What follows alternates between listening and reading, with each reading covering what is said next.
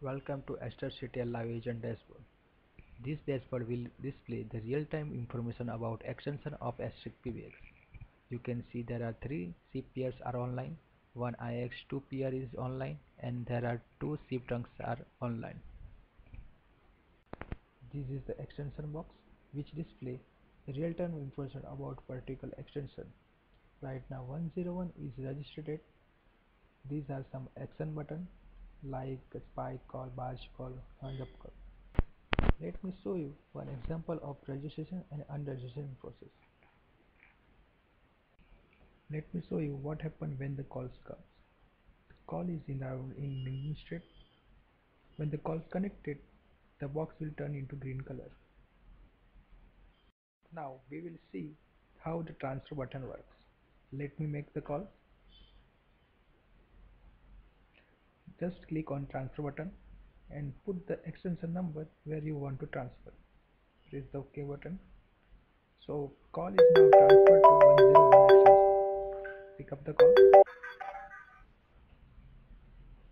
So in this way you can transfer the call. If you want to listen the voicemail of particular extension, click the voicemail icon. You have 4 old messages. Press 1 for old messages. Press first message. Hey, I am Alex. Please call me back. Press 3 for advanced options. In this way voicemail will work. Now if manager want to know how their agent are talking to their customer, just click on the spy button when the calls come.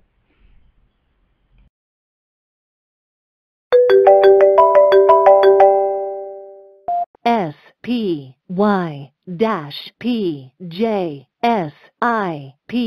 10002. Hello. Hi. I need a quotation on CRM. Okay, can I know your email address? Yeah, sure. It's max@tech.extension.com. Okay, I will send to your email address. Do you need Okay. any help? No, thanks. Thanks for the help. Okay, have a nice day. Yeah, wish you the same. Thanks.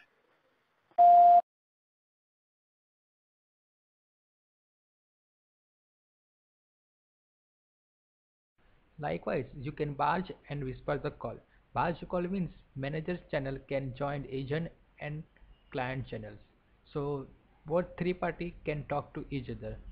But the problem is if the original agent can leave the call will be dropped. Likewise, whisper call. In the whisper call, manager and agent can talk to each other, but client cannot listen the voice of the manager calls. This is the advantage of whisper call. Let's see how the channel reports are work.